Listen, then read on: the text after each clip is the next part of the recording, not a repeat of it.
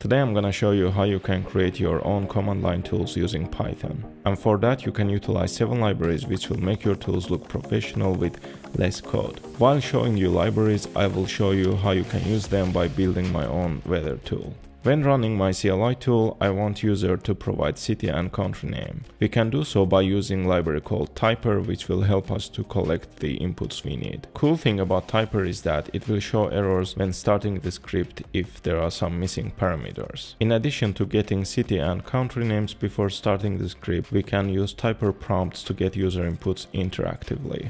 Now that we collected city and country name, we can ask user in which unit they want to see the results. Since we want to give limited amount of choices, we can use library called Inquirer. It allows us to get interactive user inputs while running the script. Now we can take user choice and use it in our request. Besides multi-selection, Inquirer allows us to create question prompts like Typer, but it has additional functionalities like regex input validation.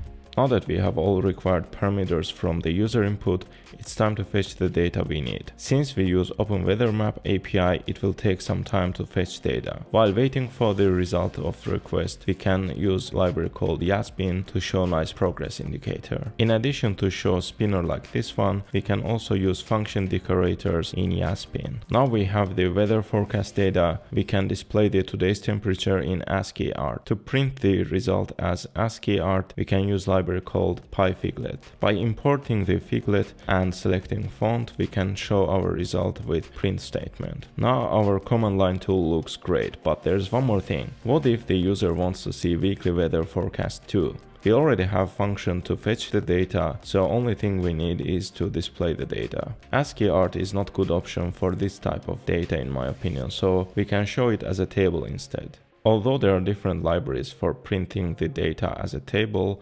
Tabulate seems to be the most flexible one with more options. Now let's print the weekly forecast data in table. Hopefully this gives you an idea how you can create your own command line tools using Python and automate your workflow. You can find the link to the GitHub repository in the description.